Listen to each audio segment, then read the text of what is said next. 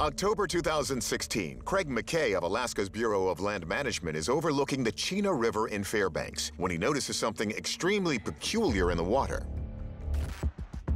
It looks to be around 20 to 25 feet long, and when we zoom in, it appears to be swimming against the current.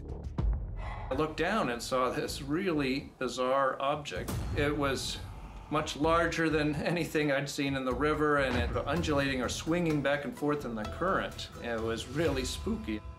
In Alaska, we do have a number of legends of water creatures. The Inuit culture talks about something called the tizharuk, which is a long serpentine animal with a long head, a prominent tail fin.